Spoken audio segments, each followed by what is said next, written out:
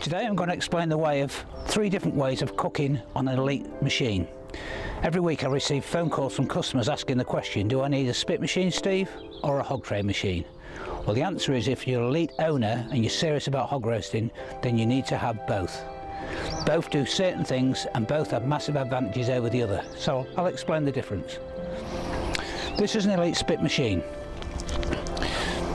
It cooks at 6 RPM, it turns at 6 RPM, it's British made, it's my own design, and it's just a super machine that cooks beautifully.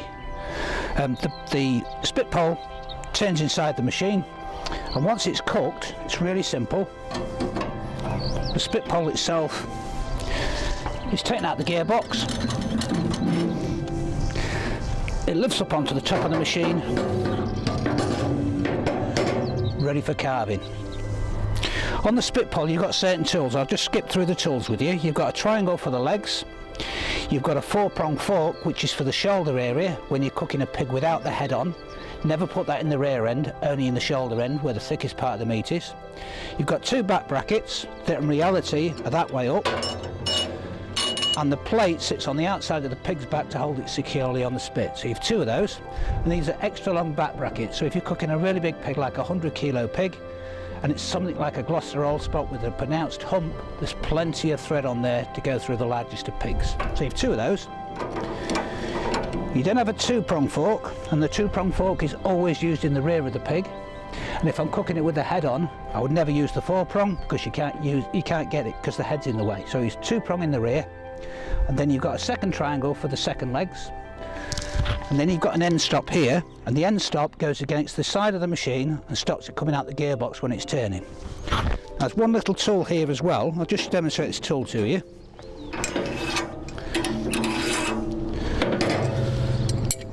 This little device is called a carving stop, and what happens, it goes along the spit pole on the outside of the machine, it locks against the box section. You can then put the pig in any carving position you want, lock it in position, and that's a spit machine.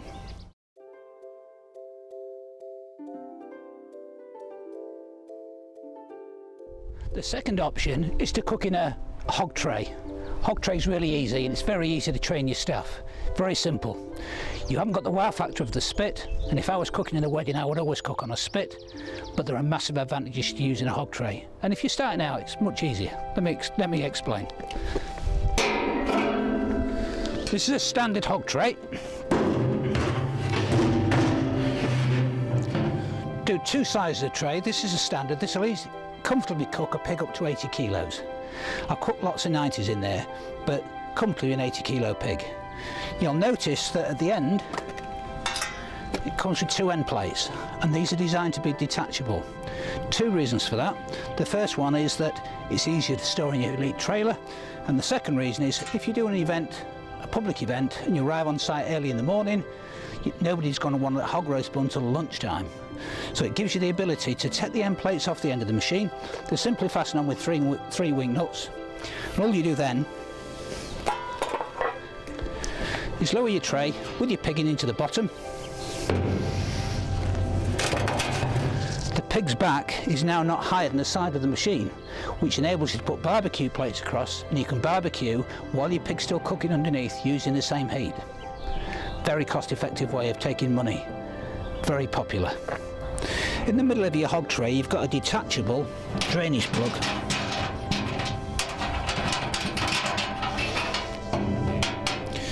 The tray itself is cross-braced so all the dripping runs to the middle, and then you've got the option. You can either let the dripping drain through the drain plug hole straight into the bottom of the machine, or if you do an event catering you can leave the drain plug in, leave the dripping around the pig, and when you come to serving mix the stuffing with the dripping, which tastes and smells amazing. So back to the hog tray. Once it's cooked in the bottom with the end plates on in the normal cooking position, it comes with 2 bars. The stainless steel bars simply sit across the machine. Then the tray is lifted up with oven gloves, slid under the tray, And that's your carving position using a hog tray.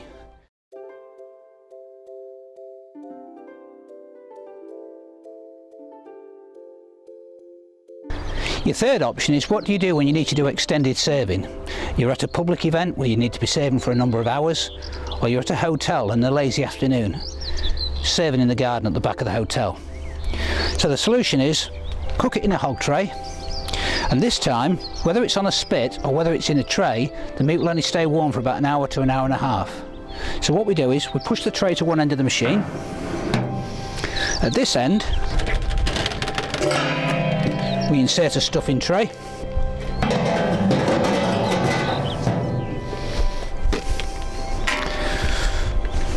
And we get a conversion plate which then sits neatly under the hog tray.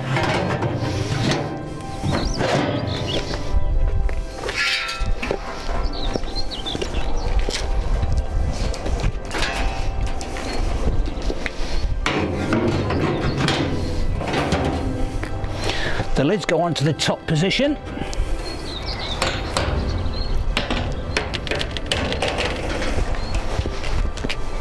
You repeat the same this side.